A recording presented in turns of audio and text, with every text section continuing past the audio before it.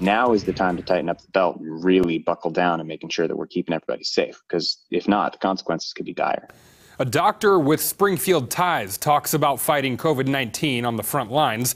Good evening, and thanks for joining us tonight at 10. I'm Jesse Inman. Heather and David have the night off. 6 months ago, we spoke with Dr. Dylan Wyatt, who worked in New York at the time, but as our David Chazanoff found out today, things have changed. David, how's he doing? Well, Jesse, he moved to Duluth, Minnesota not too long ago. Dylan and his fiancee wanted to be closer to family, but that's not the only reason.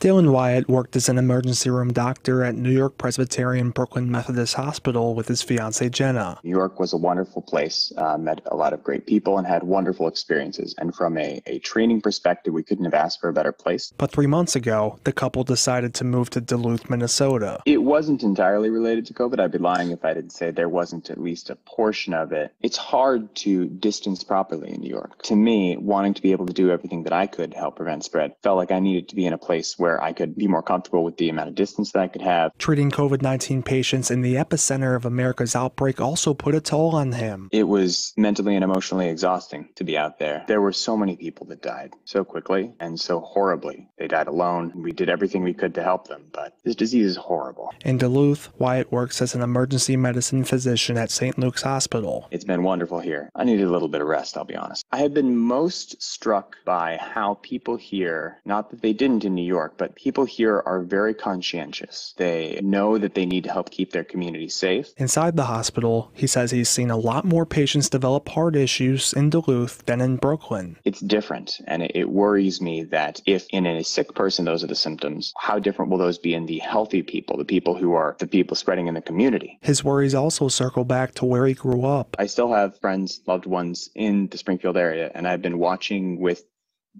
I'll be honest, horror. The hospitals are all overwhelmed already, and things have not peaked yet there. They will get worse. That scares me. Wyatt asks that people wear a mask. I know it's uncomfortable. I wore it for 12 hours a day for months when I was working on the COVID units. But what I can also tell you is that it works, saves lives. If we don't do that, people are going to die.